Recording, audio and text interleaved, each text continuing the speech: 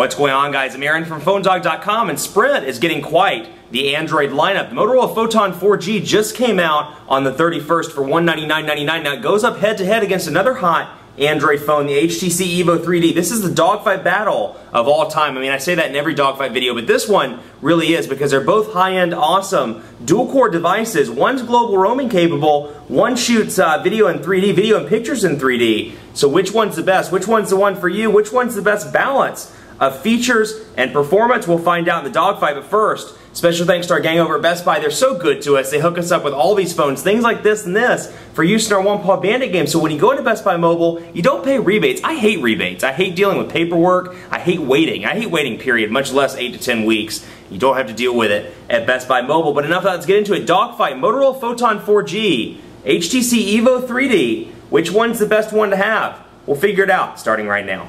Here we go, two of the highest end, awesomest, not sure if that's the best word to use there, but awesome Android devices, and they're both on the same carrier. Here we have the Motorola PHOTON 4G available on Sprint, and it's available now as of the 31st for $199.99. So brand spanking new, just came out. Then we have the HTC EVO 3D, the replacement to the popular, or not really replacement, more like the successor, kind of the big brother, if you will, of the HTC EVO 4G, that revolutionary Android device that really kicked Android into overdrive last year. So it's a great addition to Sprint's lineup. It's nice to see these high-end Android phones coming to the nation's third largest wireless carrier. So to give you a quick rundown of the specs here, 1 GHz dual-core NVIDIA Tegra 2 processor over here, 8-megapixel camera on the back that you can see with a dual LED flash, and very different design cues on both of these as well, but we'll talk about that a little bit later. Front-facing camera here, 4.3-inch QHD display with PenTile technology. So while both of these are QHD displays, this one has PenTile technology, this one does not. So I'll show you some of the differences, at least what we can see with the naked eye, or the camera eye, if you will, in just a second. Android 2.3 with Motorola's applications platform. Don't let them hear you call it Moto Blur anymore, because that's not what they're calling it. They listened to consumer feedback, determined that Moto Blur was so tarnished, at least that's the going rumor, that they changed it from Moto Blur to Motorola's applications platform. That was like the low-end, or not low-end, the kind of watered-down version of Blur, if you will, used to be called. So that is for everything. So Motorola's applications platform, and you can really see the changes here as opposed to something like the old version that launched on the Atrix or something that we saw on the Devour last year. Some huge changes, and it looks a lot better to me. It's a lot cleaner, a lot easier to use, and it's a lot faster, most notably. So you can see very quick, very easy to use with this blue color change, and down here with this dock that's very similar to iOS and to TouchWiz, so something to keep in mind there. Then you have the HTC EVO 3D, and I don't know why my fingers keep pressing buttons here. 1.2 gigahertz dual core, so you've got two dual core devices here, but this one has a 1.2 gigahertz dual core Snapdragon processor. It has dual 5-megapixel cameras in the back, so you can shoot 3D content. Now this one shoots video at 720p, as does this one. The press release originally said that this was going to shoot 1080p in 2D and 720p in 3D. Not the case. The press release was wrong. They came back a couple days later, actually about a day later, and said that that was wrong, and that shoots 720p in both 2D and 3D. So keep that in mind. But 4.3-inch display over here. It's a little bit of a longer display than what we remember from the HTC EVO 4G, and it is a QHD display, so it's high resolution, but it doesn't use PenTile technology. So one thing you'll immediately notice is that this one on the left side, the Photon, seems a little bit brighter, but when you hold these up, I don't know if it's going to work really well on the camera, but let's try holding these up as close as we can, and you can kind of see the pixelation. We can kind of see my fingerprints too, but you can kind of see the pixelation between the Photon and the EVO 3D. Look at the pixelation differences over here, especially down here. See that pixelation down there in the bottom as opposed to this one. So brighter over here, but pixely. Not bright, or not as bright rather, but not pixelated. So something to keep in mind. Front-facing camera, it's also running Android 2.3, and it's running the latest version of HTC's popular user interface, Sense 3.0. So you can see a lot of changes, and we'll go over these.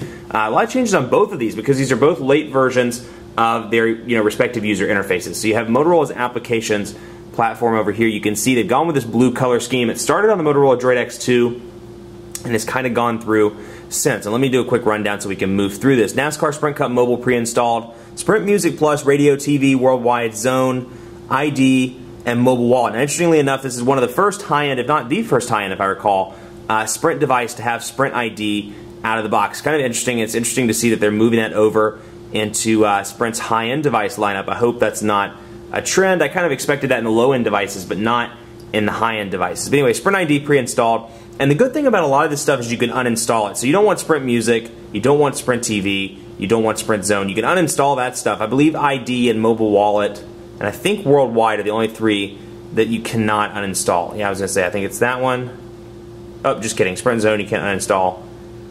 And Mobile Wallet you can't either. Let's try Sprint Radio. There we go. Okay, so you can install some of these as you see. Sprint TV, uninstall, and then NASCAR Sprint Cup Mobile. So NASCAR is not your thing. You can get that stuff off of your device. Sprint really listened to their consumers there, and you can do the same thing on the EVO 3D as well. Anyway, some Sprint stuff out of the box. You can see the changes here in the folder structure. You can organize by all apps, recent, downloaded. You can go directly to Sprint and just see how fast it is. That's one thing that I've been really impressed with. I think the Tegra 2 is by far my favorite out of the dual-core processors. I think it's just the most raw and fast. We saw that in the G2X, and it's speedy. And I've been really impressed with it on the Photon as well. Let me get my fingerprints off that. It looks terrible. And so you can see there the lock screen as well. But anyway, you know, this blue color scheme, you can see kind of the white down here as well in the dock. And you have 4 different icons, and you want to replace those, you certainly can. Take camera, for example. Replace the camera down there. And then whenever you want to bring something to the main screen, we'll bring Fandango out, for example. We'll add it to home and bring it right down there. So it's quick and easy. So one thing I like about the widgets as well, just to give you a quick run through of those, this is a Motorola widget, and you'll see that they're organized in the menu by Motorola and by Android widgets. Now one thing I really like about Motorola's, they're a little brash, they're not as good looking as HTC's, which we'll show you in just a second, but they're customizable in terms of size. Big pro for me, because not necessarily the case here on this home screen, but you go to one of your 7 home screens on this device, and let's just say the space is a little bit tight. Well, I can get in one widget here, one here, maybe have some room left over for another one of these little toggles without having to deal with extra space. So you go to something like this, you know, that's one size fits all. If that clock doesn't fit on the screen, it doesn't fit on the screen. Something like this, I can go over to the weather, I can customize it, make it as small or as large as I want to within reason. Now it doesn't always, you know, listen to you when you want to make it a certain size. It may not be able to go to that size, but you can see it's quick and very easy to use, and you know, I like the customization options. So that's very cool. Now you look at HTC Sense, they've made a lot of changes, not just from from, you know, what we saw in the EVO 4G to this, but even from 2.0, which is what's on the Inspire, the Thunderbolt, etc., up to this one. Excuse me. Choked there, pardon me. But you can see here out of the box you get 3D games, Blockbuster, let's go down here, NASCAR Sprint Cup Mobile, Quick Office, and Spider-Man 3D games, Sprint Mobile, Sprint Radio, TV, Zone, and then go down here, the Green Hornet.